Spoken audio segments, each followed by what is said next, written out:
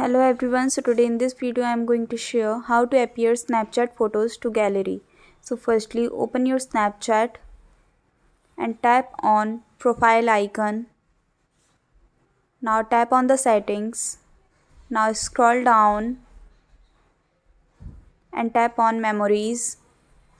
Now here you can see save destinations.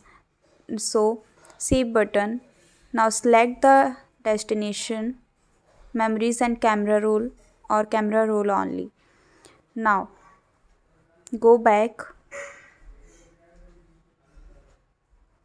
Now click a picture.